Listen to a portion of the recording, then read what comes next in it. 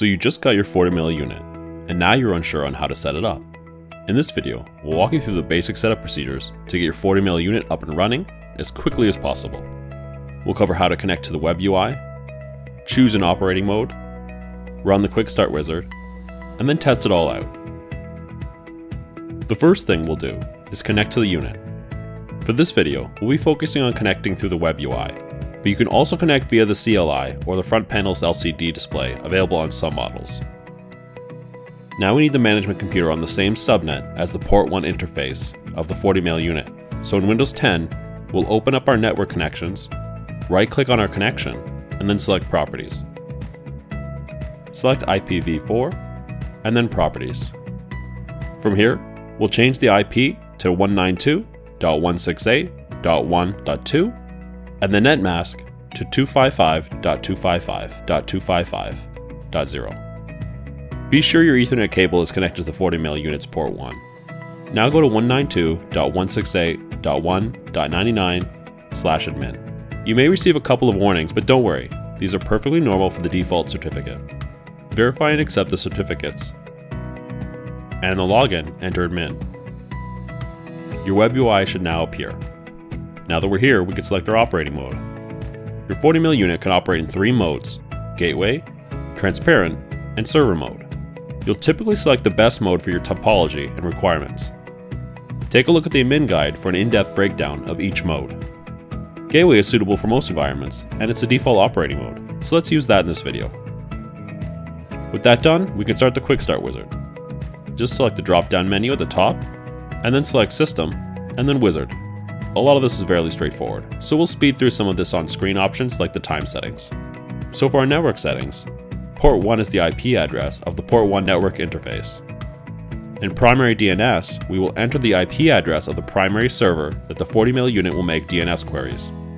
Make sure you verify the connections with the DNS server, because if you don't, you could experience a variety of problems. Enter the IP address of the secondary server to which the FortiMail unit will make DNS queries. And then enter the IP address of the default gateway router. Now we enter the local domain and hostname for the local FortiMail unit, and then change our password to something secure. Now we select our operation mode. We'll go with Gateway since it's the default mode. Now we configure the protected domains. Protected domains define connections and email messages for which the FortiMail unit can perform protective email processing. The FortiMail unit will compare connections and email messages when looking for traffic that involves the protected domains. For example, if you wanted to protect an email address such as user1@example.com, you would enter the protected domain name example.com. Now enter the fully qualified domain name or IP address of the primary SMTP server for the protected domain, and then the port value. You must configure at least one protected domain. FortiMail units can be configured to protect one or more email domains that are hosted on one or more email servers. Be sure to enable SMTP recipient verification. The policy settings determine how to apply the scan policies. Inbound scans the inbound email destined to the protected domains, while outbound scans the outbound email. Review your settings in the summary screen before applying their settings. Selecting OK will reload the FortiMail with the new settings. With that out of the way, you can connect FortiMail to FortiGuard. To keep this video short, we won't cover that here. Instead, please see your FortiGuard's documentation.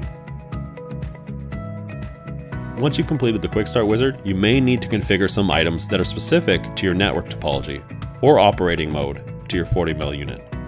Again, we can't cover them all in this video, so see the admin guide for further details for Gateway, Transparent, and Server mode deployment configuration.